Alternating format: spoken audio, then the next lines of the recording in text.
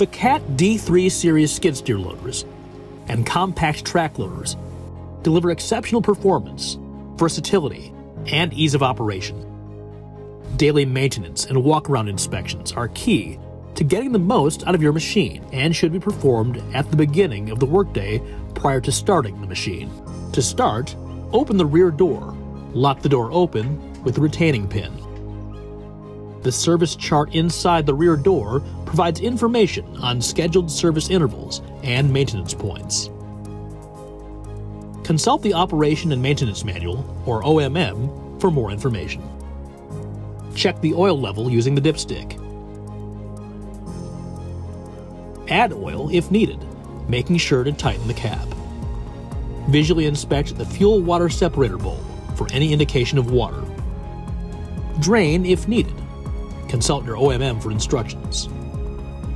Raise the grill and check for debris. Check the coolant level. The coolant sight gauge is on the left side of the radiator. Add coolant if needed. Lower the grill. Now move to the left side of the machine. Check the lift arm brace and make sure it is secure. Check the CabFresh air filter. Remove the air filter from the duct and inspect the element and seal for damage. If needed, clean the filter element with low-pressure air. Consult your Operation and Maintenance Manual for instructions. For compact track loaders, it is important to clean the undercarriage daily in order to maximize component life. Inspect the track for any signs of damage, such as deep cuts, abrasions, or embedded foreign matter. Check the undercarriage wheels for damage. Measure the sprocket teeth as shown in 3 different locations. Refer to the OMM for specific measuring instructions and wear guideline information. Remove any dirt or debris. Inspect the track tension. Consult your OMM for more detailed information. On skid steer loaders, look for any cuts. Make sure the lug nuts are tight. And check the tire pressure.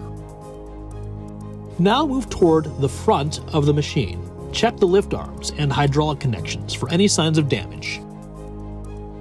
Check over the work tool for anything out of the ordinary. Remove any debris you see between the lift arm and work tool, as well as on the work tool coupler interface plate. As you move to the right side of the machine, check the lift arms as well as the tires or undercarriage, just as you did on the left. Check the hydraulic oil level using the sight gauge on the right side of the machine. Add oil if needed. Check that the hydraulic oil fill cap is secure. Some models require diesel exhaust fluid, or DEF. The fill location is on the right side of the machine and is identified by the blue cap. The fluid level for the DEF can be found on the advanced display monitor in the cab. Make sure to grease all the grease fittings at their recommended intervals. The decal on the rear door will have the locations, or check your OMM. If your machine is equipped with the full-color advanced display, the operator can reference the service menu to easily monitor approaching required maintenance intervals, such as fluid and filter changes. Failure to follow proper maintenance intervals and procedures may result in diminished machine performance or accelerated component wear. For more information on daily service and maintenance practices for the CAT skid steer loader or compact track loader, contact your local CAT dealer.